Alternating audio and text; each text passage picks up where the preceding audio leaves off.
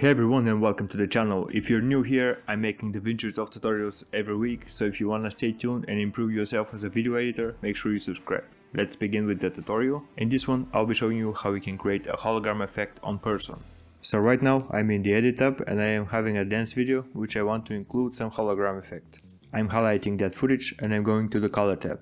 On the right side on your notes, you can right click and select Add Alpha Output. Once you create it, connect the blue square to the blue dot and then make sure your Magic Mask window is open. You can find it right here. And then make sure you select Toggle Mask Overlay, which is right here.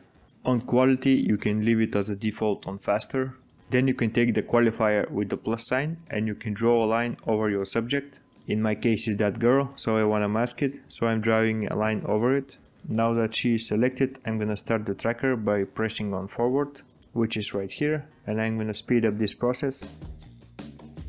Now that we are having our mask ready, we're gonna jump back to the edit tab. So in here, as you can see, our mask is finished. So now I'm highlighting my video footage, I'm holding Alt and I'm dragging it to video slot number 2 so I can make a duplicate of that clip. Then you can take that second clip and you can take down the length in the beginning and the end, something like this. And that is because I want the hologram effect to appear just in the middle of it. If you want to leave it all the way, you can leave the clip the same length as the first one. Then I'm highlighting the second one and I'm going back to the color tab. I'm gonna open the timeline menu, so you can see that I'm working with the first one, which is the longest one. Then I'm right clicking on it and I'm resetting the node grade, and also I'm removing the alpha output. Then as you can see, I'm highlighting the second one, which is the shortest one, the video footage on video slot number 2. I'm opening the effects and I'm gonna add one effect. You can either find it manually or type in the search box edge detect.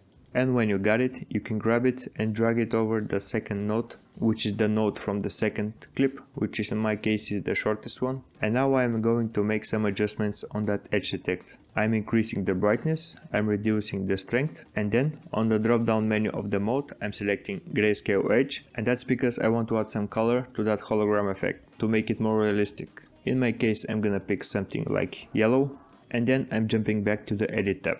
So right now I'm having the mask and also the edge detect with some color on it. And now I'm gonna select the second clip, which is the shortest one, on video slot number 2. And on compositive mode, I'm gonna pick screen. That way I'm gonna keep just the outline from that edge detect and make it more look like a hologram effect. Next up, I'm going through the video and I'm looking for a moment where this effect is more effective to happen. I'm picking this part because she's throwing her hands forward. So I'm selecting the keyframe next to the position and then I'm increasing the value. It should be somewhere around here. This is the end position. And then I'm going in the beginning of that clip so I can create the start position with the keyframe values of 0 on the position.